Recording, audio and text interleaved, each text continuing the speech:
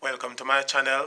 I'm Jeoff-Re'z. Today we will look at a very simple but essential knot, the clove hitch. This knot is one of the easiest knots to make, and it is widely used by persons all over the world on a day-to-day basis. For example, in or around the house or outdoors, these knots are ideal and they will work perfect. So the characteristics or requirements of a good knot is that the knot should be easy to work with. These knots should be very easy to tie and also very easy to untie. So guys, when you're tying these knots, you want to ensure that the end result doesn't damage the line and that it should be able to carry out the function for which it is employed safely and without slipping. Normally, these knots can be used like when you're hoisting items or like if you're securing a line to any round object. So guys, let us now look at how this knot is made.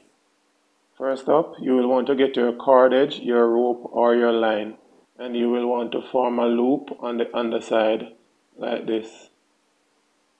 Next, you will want to form another loop with your right hand. When you're done, the running end and the standing end should be on either side of the bar, looking something like this. Next, you will want to place the right loop over the left loop, just as how you're seeing it done here. With your knot looking like this, you can easily place it over any object.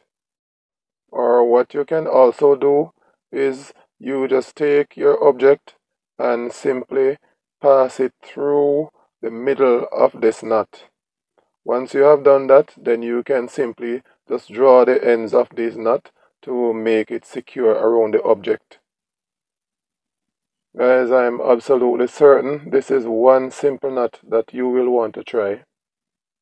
So guys, this knot can easily be tied by simply passing the rope around an object, creating a loop, and then you pass the working end around the object a second time and pulling it through the middle of that loop. Now guys, what you can also do to make this knot even more secure is that you can take the working end of the line and create what is called a overhand knot or a stopper knot, and then you can pull on the standing end to tighten. Also, for further reinforcement of the clove hitch, you can create what is known as a half hitch around the object as shown here, which will ensure that there is no slippage. So the clove hitch is a simple knot that once you learn how to tie it, then it is very much easy to do. Give a thumbs up guys if you're liking my video, and make sure to share it on your various social media platforms. Therefore, guys, make sure to subscribe for contents like this and much more. Check out these videos, and thanks for watching.